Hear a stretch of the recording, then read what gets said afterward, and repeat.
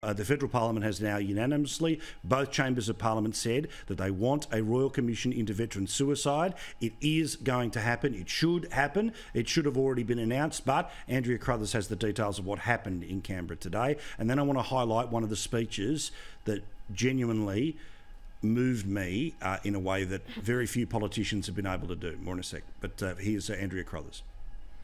After putting their lives on the line to serve the country, the fight back home is on Parliament's doorstep. We need to draw a line in the sand. We need to go back and dig up all the systemic failures. A motion pushing for a Royal Commission into veteran suicides was unanimously backed by the Senate last week, and on Monday those calls heeded by the lower house. But the vote itself is merely symbolic. We're almost there, okay? Establishing a Royal Commission requires a cabinet call, not a parliamentary one. And we'll now move to carefully consider the views of the Parliament. How about he support the motion and support what the Parliament is asking for?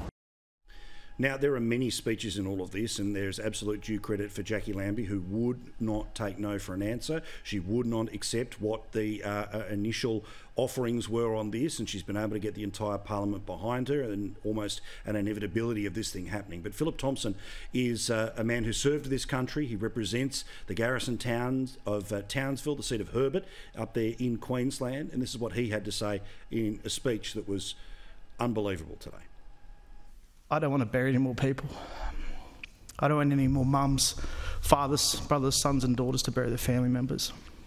I don't want to get a phone call at 1 a.m. and saying your mate's died. I won't have to call my wife and say the same thing either. Because it doesn't, the effect doesn't ever stop and the pain never will.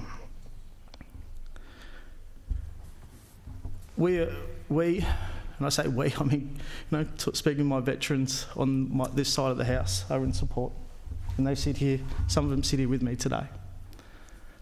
We'll support you. We will do what is right. Richo, I don't understand why this hasn't been announced when the inevitability of this seems very clear, but Jackie Lambie deserves some fair income credit here. It's not somebody that I'd normally line up to high five, but on this... No, huge credit.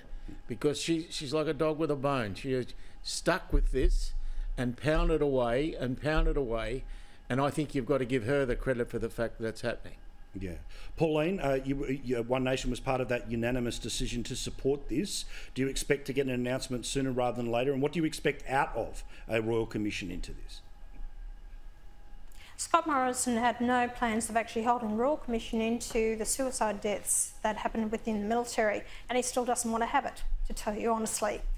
It was, I supported a commissioner going into that position because Scott Morrison wouldn't have a Royal Commission, and I thought, we'll give the commissioner a go. They dragged their knuckles with regards to it. It couldn't get up in the Parliament at the end of last year, so therefore they've had time with it, and that's why I said, okay, you've had to go at the commissioner. It hasn't worked. You haven't passed the legislation to actually put the person in place. Only an interim commissioner, which I've heard hasn't been working. That's why I've changed my opinion about it, and I got behind having the Royal Commissioner, which our votes ensured it to go through in the Senate. So, and you're right, Jackie Lambie has, she's never given up on it. But I said if the Commissioner didn't work out, I would always support a Royal Commission into it.